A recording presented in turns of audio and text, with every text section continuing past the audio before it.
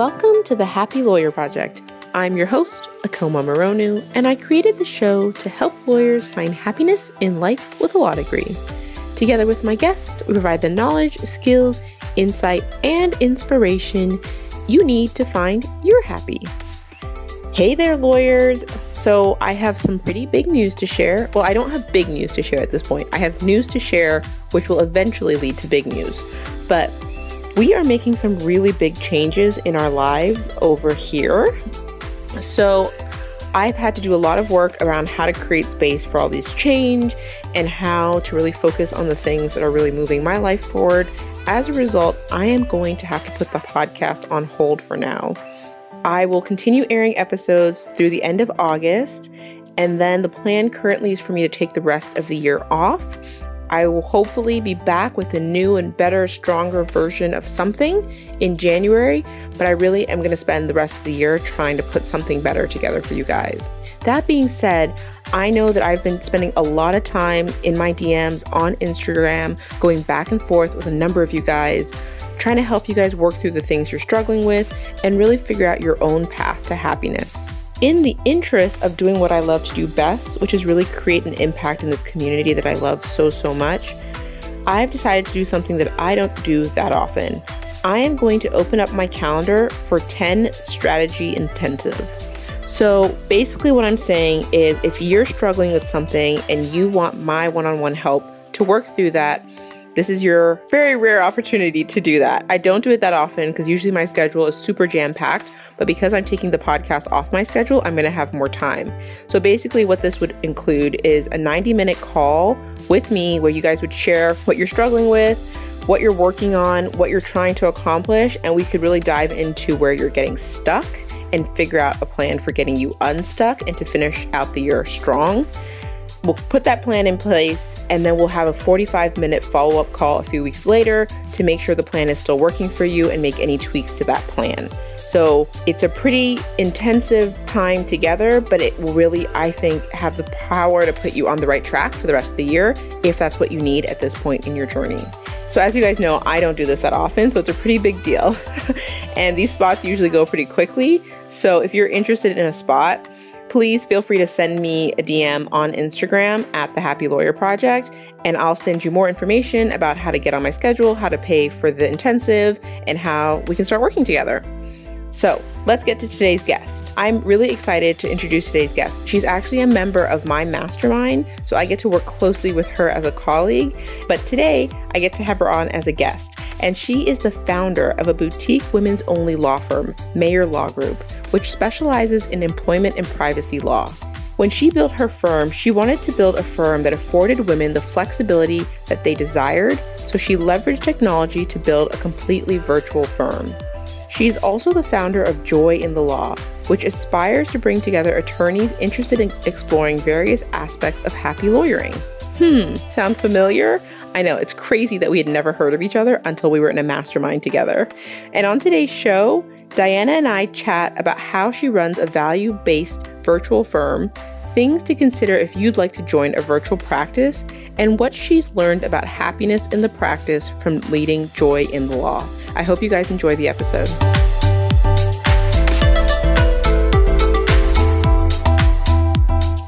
Welcome to the Happy Lawyer Project, lawyers.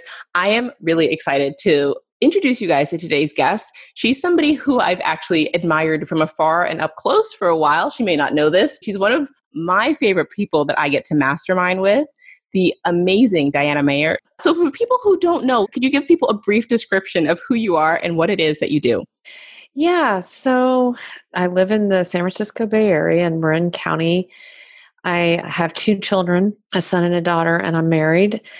And I have a boutique employment firm, and we do some data privacy, but not about 90% of what we do is employment law related.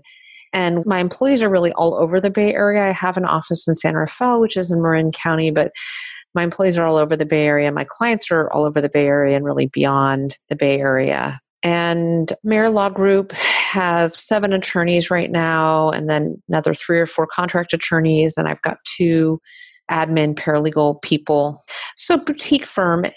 We're not a kind of traditional law firm. We're very intentional in what we do. We do a lot of kind of standard advice and counsel work and some litigation defense and things like that. But we do a lot of stuff that goes beyond risk and risk assessment. We really focus on creating happy workplaces through workplace trainings and conflict resolution workshops and workplace mediations. And I do a lot of coaching these days, like executive coaching. And we do a lot of workplace investigations, which tend to be a way to kind of root out problems and address systemic issues that are going on in the workplace. So we have, in some ways, a very non-traditional practice. I am so fascinated by your practice because when you say all those things to me, they sound very exciting. And when you think of like employment law, for some reason, that to me is not that exciting. You know what I mean? I always joke with my fellow in-house lawyers. We have two who do employment law, and they say they would never want to do what I do. And I say I would never want to do what they do. But when you talk about the culture of a workplace and the fact that you get to impact that through your work is really interesting. I mean, I think it's a very sexy area of the law, and I'm not being facetious. I mean, I was a public defender right out of law school, which I loved, and the work was fascinating, and the clients were fascinating, and the stakes were so high. And I mean, it was a really cool job, and it was a calling. This is a second best thing. I mean, that was not a particularly sustainable career for me, wanting to have a family and whatnot. But this, the cases are juicy, the issues are juicy. I feel like you can really make a positive impact. And this is a good second choice if I'm not going to be doing criminal defense work. How did you make the choice? I don't know if I really made the choice. I think the choice kind of came to me, like a lot of things that happen in life. When I decided to leave the public defender's office, nothing in civil law sounded particularly interesting to me after what I was doing and, being in the courtroom all day, every day. But I was very feminist identified and women's rights identified. And I was talking to some women that were prosecuting sexual harassment cases, basically. And from the plaintiff's perspective. And that sounded really neat. And so that's originally how I got into employment law. I did plaintiff's side work, and I went after cases from this perspective of employees I thought had been wronged. Interesting. So when you set up your firm, did you have a clear vision for what you were trying to create? Yes and no. I mean, I think that I had some strategy, and I think I'm a person who is very heavy on passion, vision, ideas, and I have a very, very strong kind of moral and ethical compass, and it is strong sense of integrity. Like I have to do what I believe, or I just am not right in the world.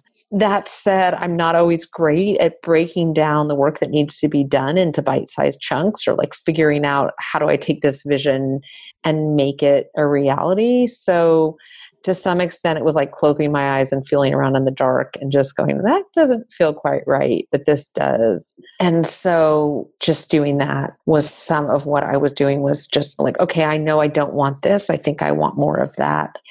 But yeah, so there was some strategy behind it. And some of it was just like one hire at a time. And what did I want? And what was I looking for? And who were the kind of attorneys that I thought would be drawn to Maier Law Group that I would also want to have work for me? I'm really surprised to hear you say that, because from my perspective, you just seem so organized and so thoughtful and so clear visioned. So to hear that you don't have that level of clarity or the details in place in your mind, I guess is somewhat reassuring to me. Do any of us really? I mean, I would love to be more of a detail person. That is definitely not my strength. And I think I'm good at, one of the reasons I think I've been fairly successful is I'm not shy about asking for help in the areas that I suck at. And I know very well the areas that I suck at, like details. But I don't know, in this day and age, in this world, sometimes I think the best we can hope for is to have a strong vision and just let that guide us, because you just never know what's going to come your way, So I feel like if you have that strong vision, that's the thing that should kind of be leading you around, not the other way. And so I do really wish I had the detail part of it, but I also am keenly aware that none of us get it all. And so I just try to surround myself with people that are good at things that I'm not good at. So this is something I struggle with, because I also am a big picture thinker. I'm a transactional lawyer, so I am really good at managing large projects. I can see how all the pieces are supposed to fit together, and I can move a deal to close, but like don't enjoy actually doing the detailed work. You know what I mean? Yeah. And so that's probably why I was so successful in the big law context, is because I like to do the big picture structuring of a financing. I understand how to structure a deal. But then when it comes to like checking signature pages and like making sure things, I'm like, ugh. Yeah, I'm the same way. Like that's not fun. Who wants to do that? I would rather just come up with the ideas. Correct. So how do you train someone or identify people who have strengths that are different than your own? Like, obviously I can tell if someone's good at what I'm good at because I know it really well. Yeah, I mean, I think it's different in different cases, but I can tell you that like one of my big hires was a woman, Brittany Bottorff, who's actually about to leave the firm. And she is great because she's a real foil to me. Like she is great at systems and she has a spreadsheet for everything. And she is just super micro organized. And we always kind of joke because she's shooting down my ideas and she just kind of jokes around that she's a killjoy, but that's exactly what I want. I don't want to be surrounded by yes people. You know, I need somebody who will keep me in check. So she worked with me on the Joy in the Law conference that I planned the first time I planned it. She had taken a long period of time off to raise her son, who was, I think, 13 at that point. And so she was getting back in and she did a lot of volunteer work. And I was just watching her go doing this volunteer role for the Joy in the Law conference we were planning. And I just said, wow, she has really got something. And so even though she really had no employment law experience, she had some, that's not true. She had some because she'd been in-house at a hospital as like a GC doing a little bit of everything, but it wasn't an area of heavy expertise like it was for most of my other hires. But I could see that she really had something in terms of her ability to process the details. And she had a great sense of humor about things that would trip me up. And so essentially I hired her just a little bit sight unseen, not knowing the work she could do. She was obviously really, really smart. And she was a great hire. So in your firm, you afford your attorneys quite a bit of flexibility, both in their schedule and kind of in their location. How do you do that? What systems did you have to put in place and kind of what challenges have you faced? Because I know that so many people are looking for that. And I'd be interested to know kind of how you set that up to make it work. Yeah, it's tricky. But I mean, I do really believe in that and I like what we have. And I think the women who work for me like what we have. I think one thing that I did was I did sort of a data security audit because, you know, given that we do data privacy, I felt like it's really important that we're doing a good job with this. So I hired a firm to basically audit our processes and to give us recommendations on how to be more secure. So, you know, we don't have an office, we don't have one centralized server that we can kind of lock up and make sure is secure. So we had to look at how we were sharing information, passing information electronically. So we started implementing systems around that, using password management software, getting a secure box account where we would keep everything, figuring out what kind of emails we would want to send password protected, and really getting a pretty vigorous assessment of what things we were doing that were safe and good and what things we were doing that were not. So there's things like that, you know, it's like the systems approach and where's all this information and how's it going? And we're a law firm and this information is super important. And if we lose it or it gets intersected by somebody, that's a problem. And then there's the more emotional nuances of no one being in the same place very often. And that has been a little bit tricky, but every couple of weeks we meet and do like a half-day meeting in person. And we have calls that are set up and we do those to kind of keep in touch. And we have things we communicate over Slack and things like that.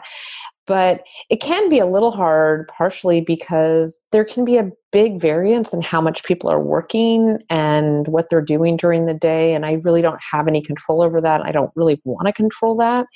So I just have to hire people that have a good work ethic. And I give some guidelines on the amount of hours that I want them to be working. We do track our hours, all our hours, whether billable and non-billable, because some people may not have a lot of billable work on their plate, but they're doing a lot for the firm in non-billable work. So there's a lot of different systems and processes, and it's always a work in progress. We're always refining it and trying to make it better. It was a great answer. And I think it answers a lot of the main concerns that people have, especially around one, communication, and then two, creating those relationships when everybody is remote and you don't have that natural proximity to each other. And that's one of the things that when I think about the future of the profession and this desire for more independence, like how does a large firm replicate that? Because you're still small enough and you're still in a small enough geographic space that you could do that half day meetings every couple of weeks, but it would be hard to get 500 people in one place. And I don't even know that you would want to, right? Right. There is some variation on it that you could do, but it's an interesting thought exercise for me. Yeah.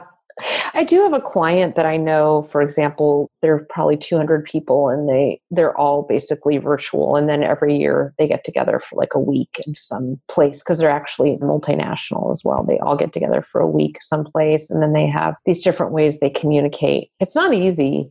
That said, I think it's really important. And I wish that these bigger firms would take bigger risks because I think it's really easy to say you want to break through the glass ceiling. You want women to be partners and all that, more women in roles of leadership. But unless you're willing to, the bottom line is that a lot more women than men want a lot more out of their lives. They want to really be involved as moms or members of their community or whatever it is and do the work. And that requires flexibility. So I will say, I think one thing that my employees do is, most of us we're available a lot, beyond 9 to 5 hours. So there's trade-offs for the flexibility. None of us really, I know I don't ever feel like I'm really off call. I will talk to a client on the weekend if they need.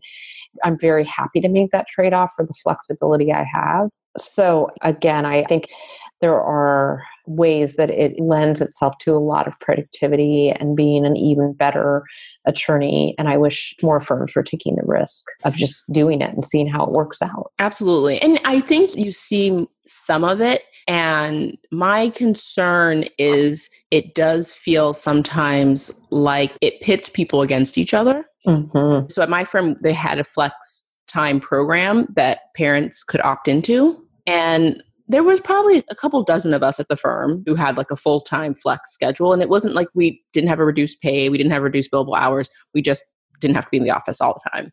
And it was open to both men and women. And it was primarily women who took advantage of it. And people had made partner on the flex schedule. Like it was possible, but it was such a small group of us that it wasn't really impactful. It's really interesting.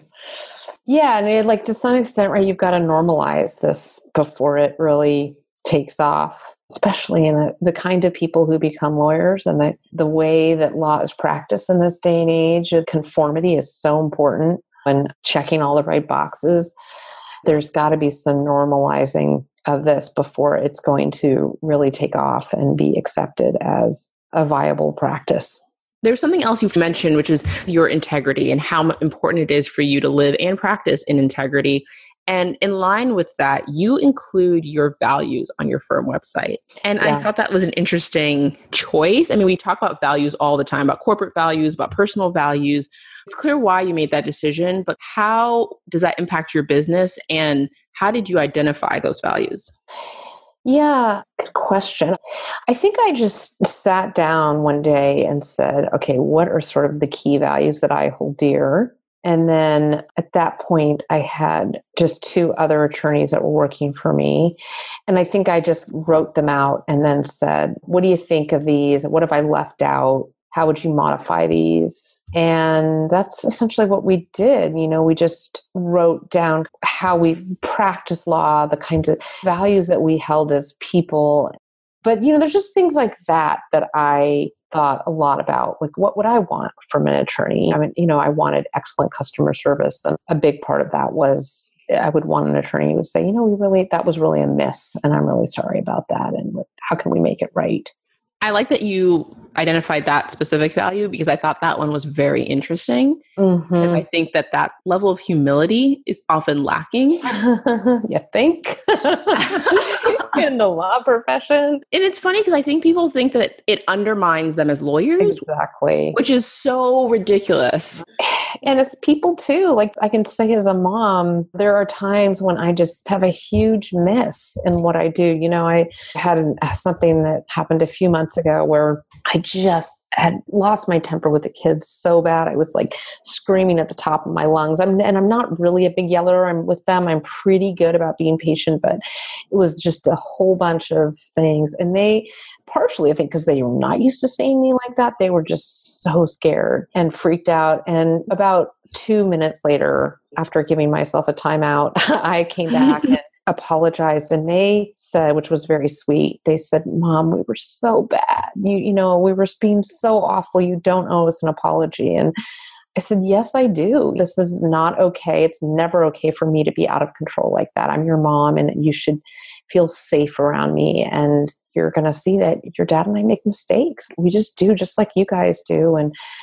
And so it helped me not be so hard on myself, even though I was kind of appalled at my own conduct, to say, I'm modeling for them that I can apologize and that I'm not perfect, and that admitting that I'm not perfect is a very healthy thing to do. And normalizing that this is what we do in life, is that we own our mistakes. I love that. And I think it's so important as parents to live our values in front of our children. Mm-hmm.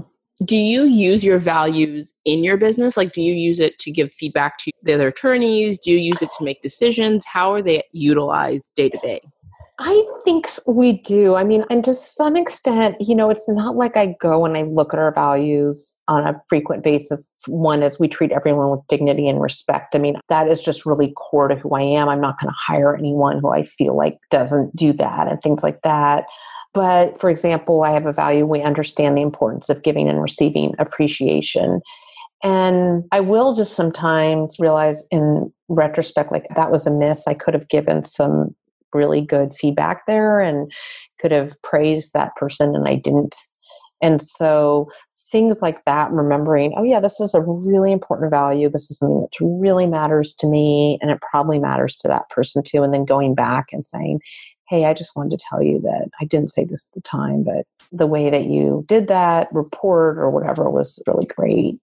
And I also try to reflect what it is about that person, not just, okay, you did a good job here, but what it is about them as a person that makes them good at what they do, or made my life easier, or what I appreciate about them as a person. So there are things like that. Like, I try to back up every once in a while and think about, what am I putting out there? What are we putting out there? And do we need to refine that?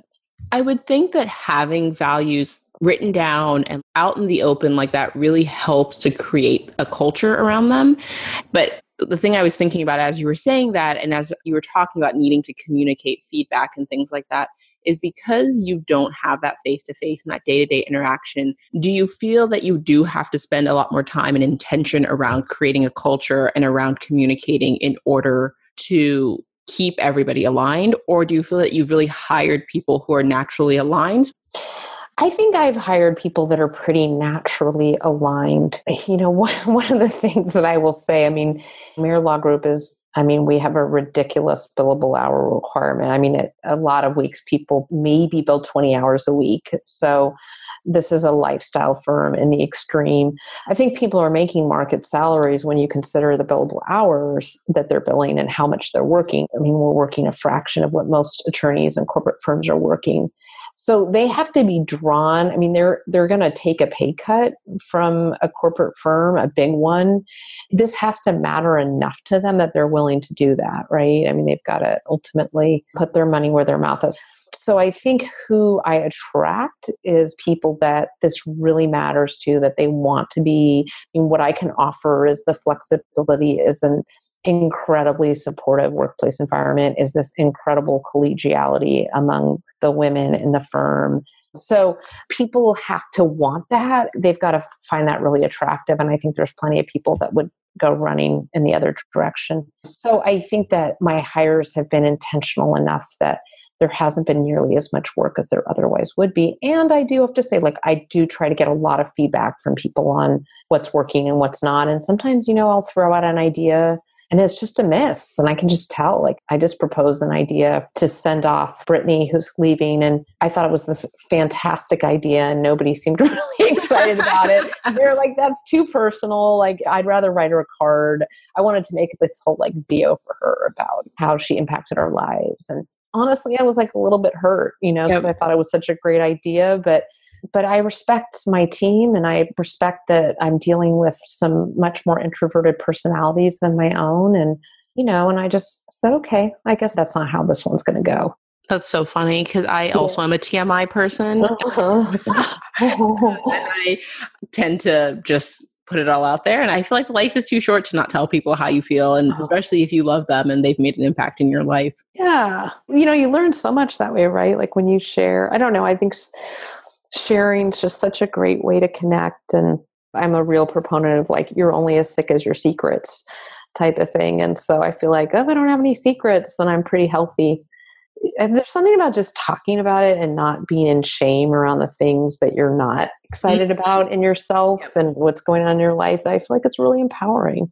So really quickly, I think that what you are describing is basically most women's dream transition. I think there's a lot of people who really enjoy the work they do and would gladly take a 60-70% pay cut with a commensurate cut in hours, right? Mm-hmm. They want to do it. They just don't want it to consume their entire lives. Right. And they want to have the respect from the people they work for their personal lives to matter. So for people who are currently in a big law situation or in a more corporate, larger firm situation who may one day be looking for something like this, is there a skill set or are there things that they should be trying to develop now while in their current situation that would help them make that transition? Whether that means make them more interesting to a potential employer or just better prepare them for the transition. That's a great question. I guess if I just think about what my employees have in common, I mean, they're all really good at what they do. So I think just kind of going, okay, I'm going to really dedicate myself to understanding my craft. And also, I will say the one thing I think is really important if you're practicing in this is maybe not the right word, but non-conforming kind of area of the law again. But if you're going to practice in a sort of a somewhat rebellious area of the law, not be in a white shoe environment, I spend a lot of time with my younger attorneys, less experienced attorneys, trying to get them to not think like a lawyer in that, okay, here is the most conservative approach. And if you take this approach, you'll never have a lawsuit. It's like, no, that's really not that helpful. Like you've got to look at this company and what this company's risk tolerance is. And if you're not talking about an ethical issue, if it's just a question of, regulators may come after you and no individual is going to get hurt in the process, then you really want to look at the company's risk tolerance and you want to look at the practicalities. And so things like that, like don't write the most conservative option every time, middle risky, high risky, low risk. And what are some of the advantages and disadvantages of taking the various courses of action? But don't just think like a big corporate firm where you're going to say, well, here's what you need to do to CYA. So I think trying to start thinking outside the box. And then I guess just setting up your own life so you've got some flexibility around your income and, and that's hard. I think there's some hard choices that have to be made around what is most important. Yeah. Those are such good tips. And I think those are actionable tips, especially around, both of them, really. I could go into so much detail about both of them. And to be honest, the reason I got recruited to go in-house was because when I interviewed for the job, I didn't even really interview for the job. I met the GC for lunch because I was recommended and he said, let's just do a meetup. And the thing I said at lunch, which he still remembers and still reminds me that my job as a lawyer is not to tell my clients the answer. It's to give them the options and explain to them what the risks are associated with those options and help them come to the best answer for their business. Exactly. And he was just shocked that a big law attorney would have that perspective. Right. And so he offered me the job shortly thereafter. So that really resonates with me. I think if you think about law, and I do believe this, I think you can put out who you want to be in the world through your legal career. I have a friend who heads up this organization, a legal nonprofit, and she always says lawyers can be heroes. But if you look at it like that, that's why, sometimes I'll take an email that someone's about to send to an employee that they're going to terminate, and I will completely rewrite the email, and I'll say to them, this has nothing to do with legal stuff. This is just, what kind of a culture are you creating, and what message do you want to send to this person? And just try to get them to really understand that this is someone's life here, So what I find, and I'm always a little bit nervous to do it because it's so non-lawyery, but what I find is people are incredibly responsive. Like most employers want to be good to their employees. They write an email a certain way in the CYA mode. And I'm like, yes, okay, I understand why you're doing it that way. And you can be so much kinder and so much softer in your approach. Not only is that going to be more in line with your mission, but believe me, that will pay off in terms of how this employee is going to interact with you in the future. I love that. I think communication and tone are often underemphasized in the practice. And so many lawyers could themselves use a lesson in bedside manner the way doctors kind of do. That's such a good takeaway for people because sometimes the point is correct. The substance is all 100%, but the tone and the manner of communication means it will not be digestible by the reader. Exactly. Or they're just going to get angry and then their emotional response is going to be to sue or whatever. Exactly. Yeah. So I'd like to transition really briefly to the work that you do through Joy in Law. So my understanding is that you started this organization and you have meetups and you have an annual conference, and really your mission is to support women attorneys, primarily in the Bay Area, but really help them in their journey towards career happiness. So obviously, this really resonates with me. And I'd be interested in kind of the lessons you've learned in doing that work and kind of leading this group and growing this community. What are you seeing that people are hungry for? What guidance, what support are women really looking for to find what they need to promote their own happiness? Yeah, I think one of the biggest things for women is just community with other women lawyers who have the same hopes and dreams. Again, it's the sort of normalizing that, yes, I want this and other people want this too, and this is a legitimate thing to want. And I can use the resources of other smart women who have various things that I want to learn how to get those things for myself. I think a sense of community is huge. The groups that meet up around the Bay Area are women, just because I think it just sort of is in line with my mission of really supporting women's growth. And I think women need this in a way that men just don't need it as much. They have a lot more resources. So I think it's mostly what women are looking for is like, they know they want changes, but they don't know how to make them.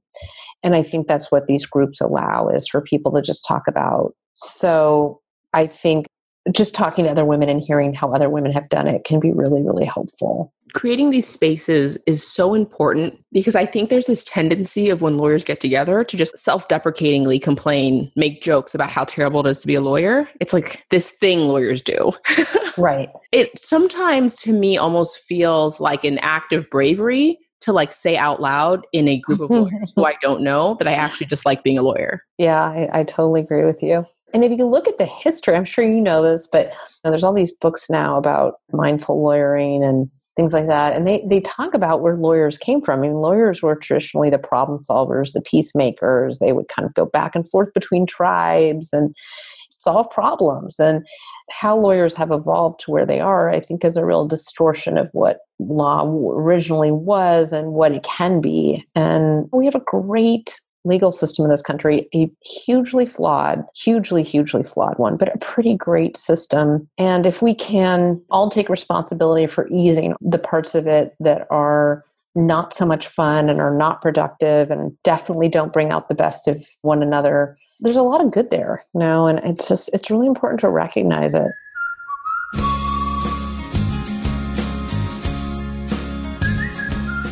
On that note, I am going to transition us to the second segment of the show.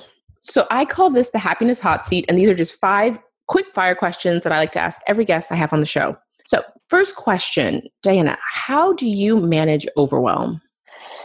That's kind of a tough one for me, but I think one of the things I've been doing lately is I worked with the productivity expert recently, and I've been reading a lot of books on this. And I think the key thing for me is figuring out what needs to be done, putting it all on my centralized to-do list, figuring out how long things will take and how important they are, and then just starting down my list and remembering that if it's all written down, it will all get done. Knowing that everything's out of my head and on a piece of paper is incredibly stress easing, I think.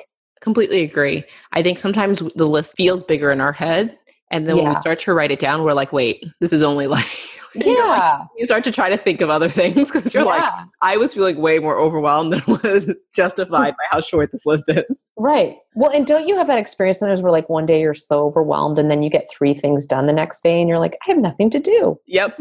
And you're just like, well, where was all that overwhelm coming from? Yeah. And that's the other thing is I just try to remember tomorrow I might feel completely differently. So number 2, what do you do or how do you prioritize your own happiness? Well, I think one of the things I do is I delegate a lot. I don't try and do it all. And that gives me a lot of time to do the things in my life that give me meaning. I do a lot of self-care. Going back to the whole mothering topic, I think I'm a pretty good mom, but I've never been one of those moms who's like, yes, I've got it. Everything is all about my kids. I think that I'm keenly aware that there's a direct correlation between how well I take care of myself and the resources that I have to offer them. And if it's all about them and I'm not taking care of myself, it's not good. I'll tell you a funny story. So I spend time going to 12-step meetings. And a few years ago, my daughter's 7 now, a few years ago, she's very sweet. She never wants me to leave or go anywhere. She always wants me around.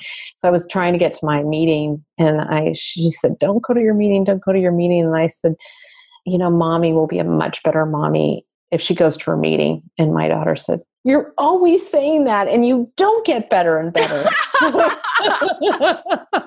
It was like busted. She's so smart. I know. So anyway, but I generally really believe that. I'm like, I try to explain to them, I'm going to these meetings and I know it's hard and I'm leaving the house, but trust me, when I come home, I'll be such a better mommy. That's really cute. Yeah. So, number 3, can you describe a mindset shift that changed your life? A lot of my mindset shifts have come from Buddhism. I think one thing that was really big for me was kind of this concept of no self in Buddhism, that we have this really tangible, integrated sense of who we are, really strong ego identity, but that if you break that down, that's kind of just an illusion, that we're really just a bunch of life processes happening. And I think that's really changed my life because it's helped me not identify so much, like especially when I have dark moods.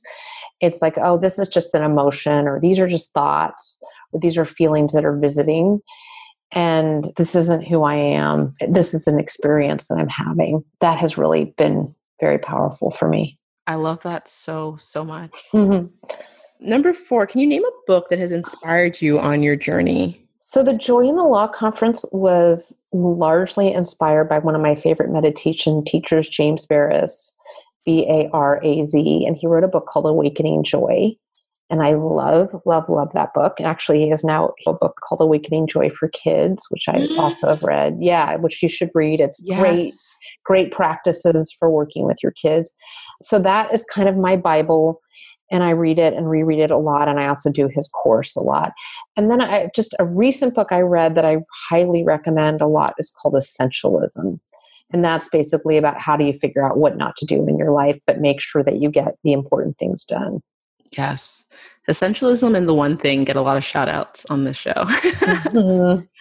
Number 5, what do you think separates happy lawyers from those lawyers who struggle to find happiness in life with a law degree? I think a lot of that is just about following your internal voice. You can call it your internal voice or your authentic self or your higher power. But instead of focusing on other esteem and normalizing, instead to really trust your gut and to trust that the only way you're going to be happy is if you follow your heart. I've had a very, very non-traditional law career. I actually said I would never go to law school, but both my parents are lawyers. I always said I would never go to law school. And I think that was actually really great because when I did go to law school, it really was clear to me that so many of my interests converged with a law degree. And it also took off this pressure. Like I never wanted to work at a white shoe firm. And so it allowed me to be really creative and a little rebellious in my lawyering. And that's made all the difference. That's so great. And I wholeheartedly agree. And I think sometimes we as lawyers don't think of someone who's practicing employment law as someone who would have that perspective, especially young lawyers, the nonprofit lawyer who's like on the front lines of the immigration issues, or those are the people who are passion driven, right? But when you hear the thing that drives people and the practice areas that they choose and the impact that they make in their clients' lives, they are also heart-driven choices. Definitely. All right. So before we wrap up, I have one question from a listener that I got on Instagram. And this is from M. Larbs. I think her name is actually Marion. So she asks, how may virtual law practice redefine how we practice law? I got a similar question from Savage Searching, which is, how do you see the legal landscape changing with the opportunity of working remotely? And I think this is really, like a high level question. What do you think could be the impact of remote work on the way we serve our clients? Well, I do think that you are going to see there's more availability to the client at sort of non-traditional times, because you might be gone between 2 and 5, at your kid's game or whatever event. And so I think there's actually some great things for the client, because the client may really have something really important they want to discuss with you at 8:00 at night. And I know for me, that doesn't feel like a big ask, because I've had a chunk of time with my kids earlier in the day. So I think less traditional working hours. And what I'd like to see and what I hope we'll see is more women, more people that are not conforming to kind of traditional law practice norms, being successful, doing well, and still being able to hold their own personal values dear, like not working like a maniac. I'd love to say, and I really hope we do see a movement away from the billable hour. We've tried to do that at Maier Law Group with a lot of our clients. And I think that that's ultimately a good way to go, because I think it's really hard. One of the reasons we work such crazy hours is we have this system where we bill people based on how many hours we work. And so the more hours we work, the more money we make. And it's kind of a messed up system if you think about it. It's really not based on value, but kind of how long it takes. And of course, sometimes it takes way longer than it should, and you write off a bunch of your time. But I would like to say that as we sort of move out of traditional law, that things like that, like having everything based on the billable hour, will fade away some too. And I think that would be a really great thing that would allow more lawyers to have quality of life and to make money based on the value they provide, not on the amount of hours they put into something. And I think you would agree with this. And this touches on what you were saying about quality of life. I think that when lawyers are happier and they have a more sustainable way of practicing law, they are just better lawyers for their clients. And clients deserve lawyers who aren't exhausted, right? Who aren't like working around the clock. We all know it's the same thing with doctors. I mean, we all know that people aren't supposed to work as many hours as we're working, and that we're not productive and we don't do our best thinking or our most creative thinking working 14-hour days. Yet we ask lawyers whose skill set is primarily intellectual based to do that and charge hundreds and hundreds of dollars an hour for that work. Mm-hmm. Absolutely. It's a very good point. Yeah. I mean, there's a lot that can be missed if you are exhausted and depleted. Well, I mean, because you see it in the medical profession with pilots, like there's a lot of other professions where they've acknowledged that there is a tendency to overwork. So they put caps on how much people can work. But in the law, we have this depraved system that creates reverse incentives. So last thing before I let you go, what is the best way for listeners to follow you and learn more about what you're doing?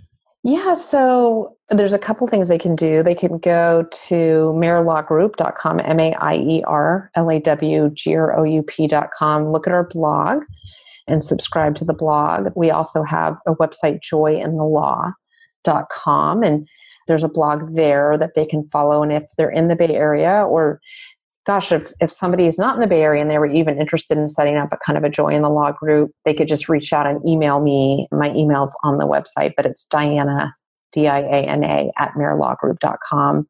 If they're in the Bay Area, they can go to jointhelaw.com and then go to groups, and they can sign up to be added to the groups.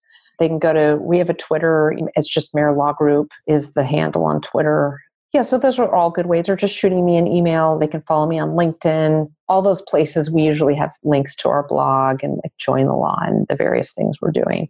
Fantastic. And I will include links to all of those things on the show notes to this episode at thehappylawyerproject.com. Thank you so much, Diana, for coming on. Thank you so much for having me. This was so much fun, and I think you're amazing. And I'm just so flattered to be on the podcast.